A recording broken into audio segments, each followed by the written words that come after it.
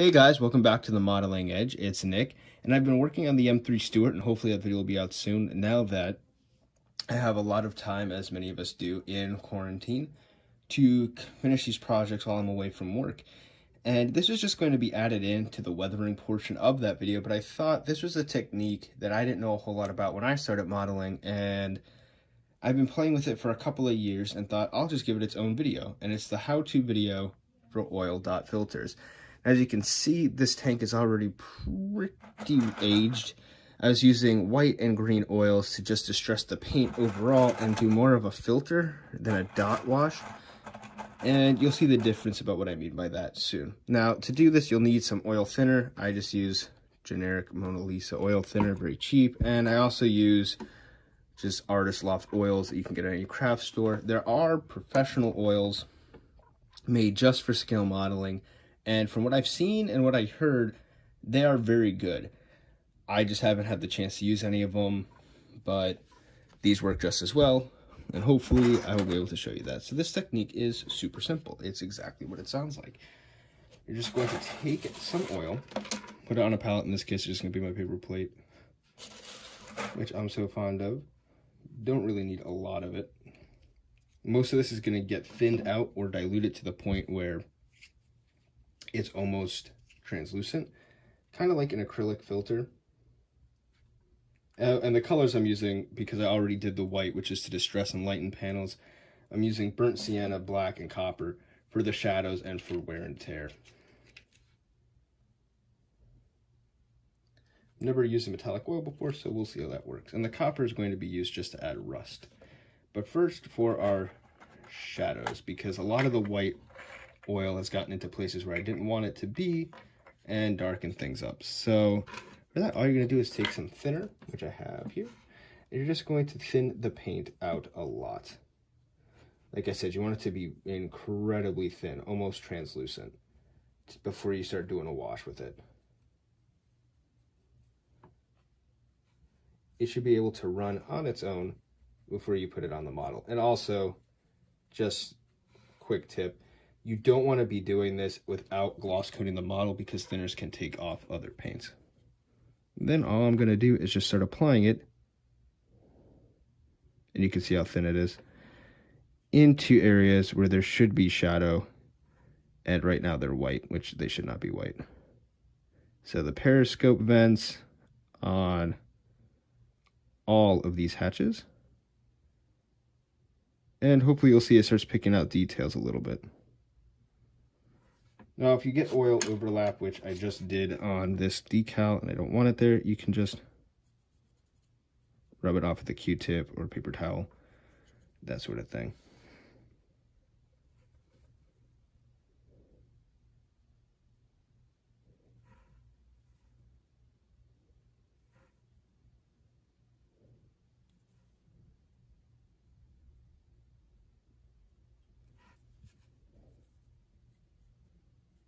The reason oil paint is good for this is it takes incredibly long to dry, making it ideal to do these kinds of touch-ups and shadows.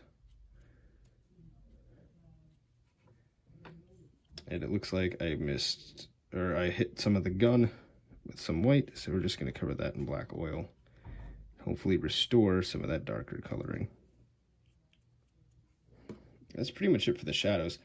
Other things we're going to do with this oil are streaks, weathering and streaks. So see under here, I kind of hit the grill of this portion a lot with white paint, which should be the opposite color. So we're going to cover the whole area in black, and hopefully it'll get down into the recesses is kind of the idea.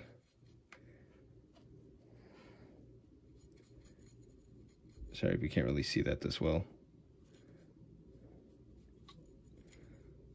And to make it run a little bit more, you can always apply more thinner.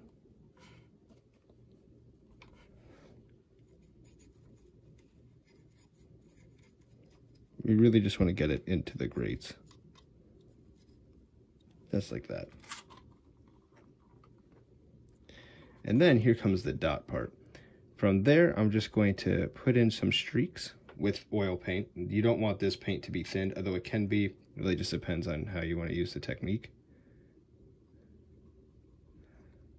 And just, yeah, paint down a couple of lines. This is the exhaust of the tank, so I want all the area underneath it to be kind of grimy. Just taking my black oil paint and just painting it like you would acrylics, just across the entire bottom of the vehicle. And this is where a cotton swab comes in especially handy. You want to take some thinner, but not too much, to get most of that off on a paper towel. And you're just going to streak it. And you'll notice it adds a very dark effect to the underside of this vehicle.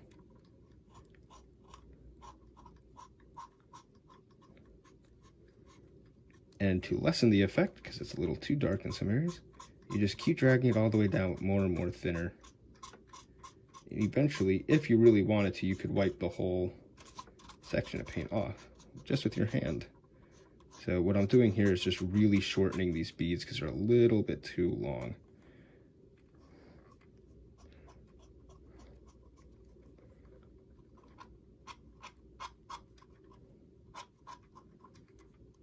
And there, you have nice, very dirty exhaust streaks all the way down the back of these engine panels.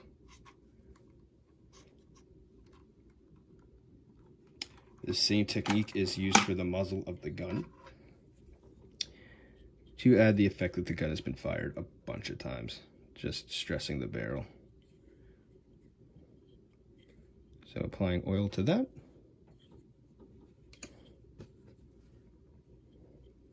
And then just taking it off.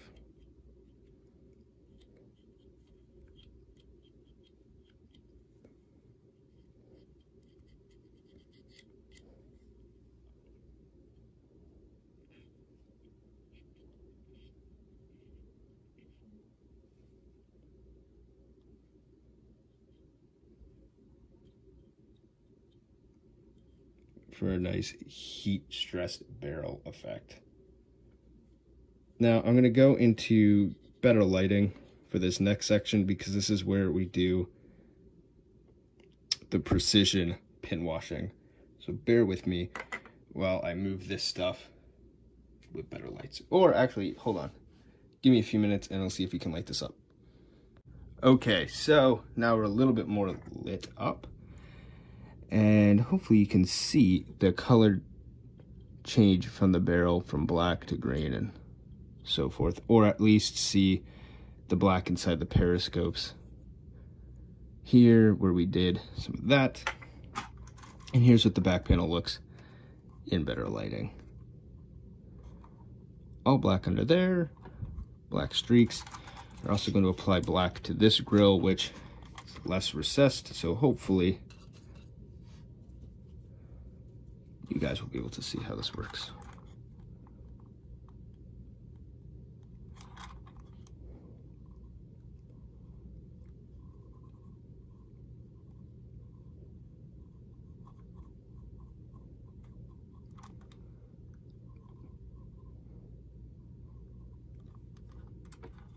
And there, you just let that dry, and in a few minutes I will go back over that with a Q-tip just to leave the black paint in the recesses and the green paint of the grille on top.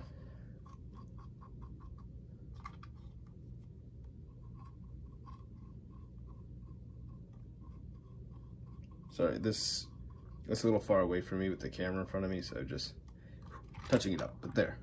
That is how you do that. Now, for the actual dot filters, it's exactly what it sounds like, only I already did the basic ones, so these are going to be a little bit, like I said, more precise. But essentially, we're going to take some burnt sienna, because that color simulates rust, and we just apply little dots of it at the top of the vehicle. Top of bulkheads, screws, all kinds of stuff.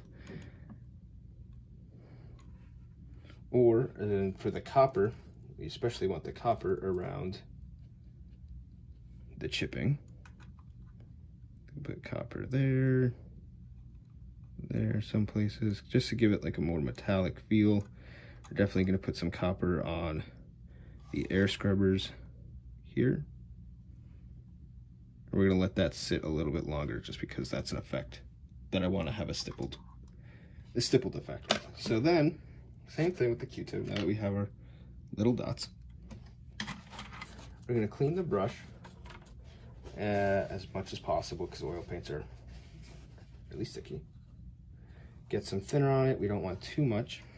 And then just like we did with the engine streaks, we're just gonna start pulling this down.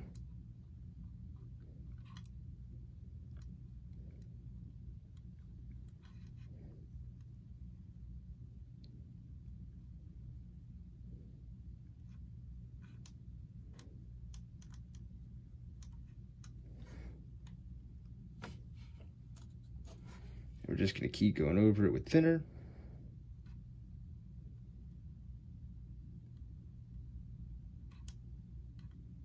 Until we completely blend that color into the array of colors that already exist on the vehicle.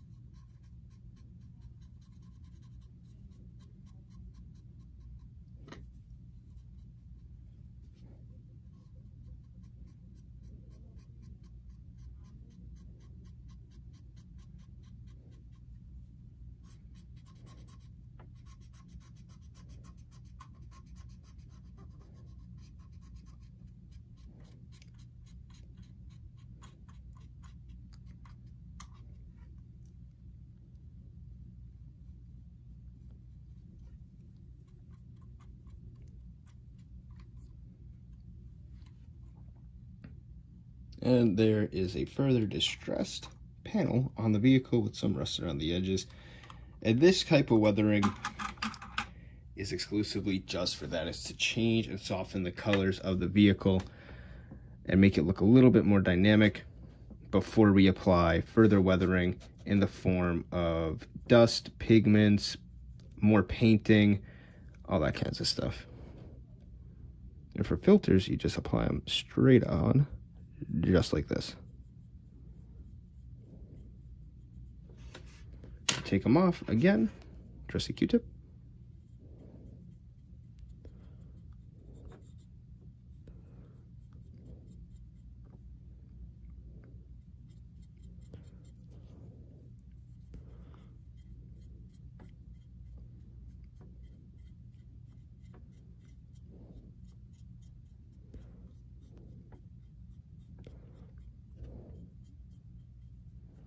The filter is the same thing as an oil dot filter, whereas the oil dots are more for streaking specific areas. This is just applied to the whole area to change the color of that decal and the overall model just a little bit more. And so that's pretty much how you do that. So I'm going to do the rest of this tank, and you guys can check out the M3 Stewart video I'm going to post later this week to see how all of this finally turned out. But thank you so much for watching. I hope this, guys, helps you if you're just starting to learn how to use oil paints and using those instead of just acrylic washes, expanding your toolbox a little bit.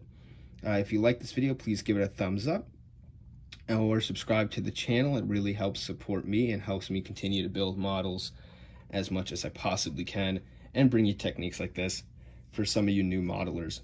So thank you so much for watching, and I will see you next time.